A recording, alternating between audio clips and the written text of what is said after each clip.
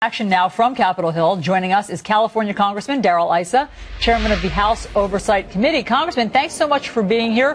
What is your reaction to this newly released CBO report that paints a much more dismal picture of the effect that Obamacare will have on the economy? Well, I think this is a much more accurate picture. You know, CBO originally said this was going to be budget neutral. It bought into a lot of assumptions that healthcare costs would go down, that medical, all these good things would happen.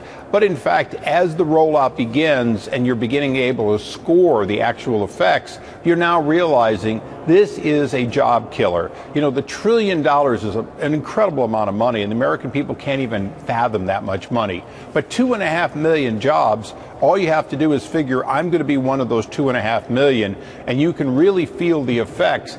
And when we score the cost, we don't score the cost as 2.5 million people being on welfare. We score a loss of economic activity. But if you go from having a job and being productive and supporting your family to being long-term unemployed or unable to find a job at the kind of pay that supports your family, you're going to really feel the effects of Obamacare.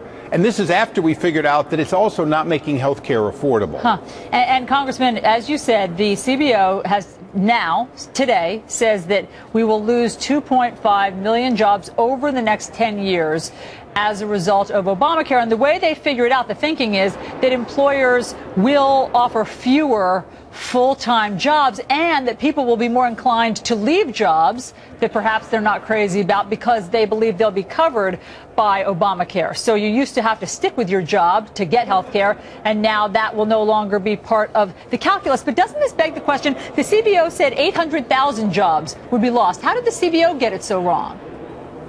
Well, unfortunately, the CBO, which is a nonpartisan organization, had to work with the assumption, had to make assumptions based on what they told were going to happen. Now, 2,400 pages, 2,400 pages get thrown together at the last minute after the score was in, and then 70,000 and counting pages of new regulations. What the CBO is able to do now is look at the law as it is and find out it's very different than what then Speaker Pelosi said was going to happen. There were lots of things they said would happen that won't happen. And quite frankly, there's other surprises yet to come. As we see that, in fact, this is a big increase in Medicaid, where it's all your taxpayer dollar being spent.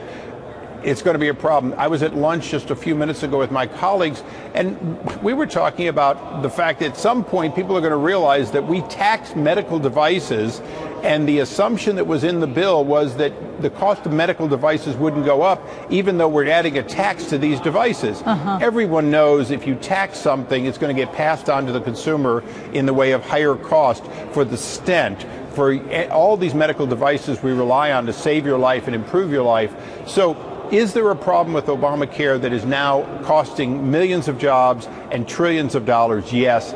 Can it be fixed? Not easily. This really is a law that was written badly from the ground up. So, Congressman, at that lunch with your Republican colleagues that you just left, what did you decide to do about this? Now that we have more accurate numbers, what are Republicans going to do?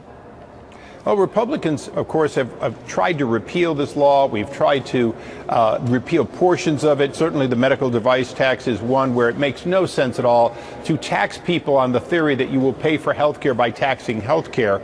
But one of the things we're trying to do is we're trying to offer alternatives that will drive down the cost of health care, including tort reform, try to get rid of unnecessary procedures that are only done to cover, if you will, the backside of hospitals and doctors, because they know if they don't do extra tests that they may have a problem if something goes wrong, and they want to be able to prove it.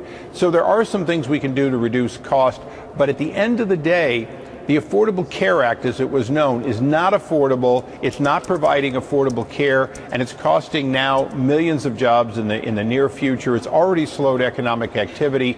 To a certain extent, you really do have to be willing to dramatically reduce what was in the law. It doesn't mean that people with pre-existing conditions can't have something taken care of, or that your 26-year-old child can't still be covered. But let's be honest, those things cost too. They were not free. They are part of the reason that people's health care costs are going up. The fact is, Each of these things has to be honestly talked about to find out if people want to pay for it. As you know, 62-year-old men do not want to pay for maternity care, and yet under the current law, that's part of the scheme. There's a lot of those things that if Congress is allowed to act, we can act. But until there's an intervening election, until next November, it's pretty clear the president's not budging. The House can pass anything it wants. The Senate is going to stonewall us. And I think that's what the American people have to understand, is these figures will be worse by the time we get to next January, in hopes that we can begin trimming this law. All right. We will see how the American public reacts to these new figures today. Congressman Darrell Issa, thanks for joining us.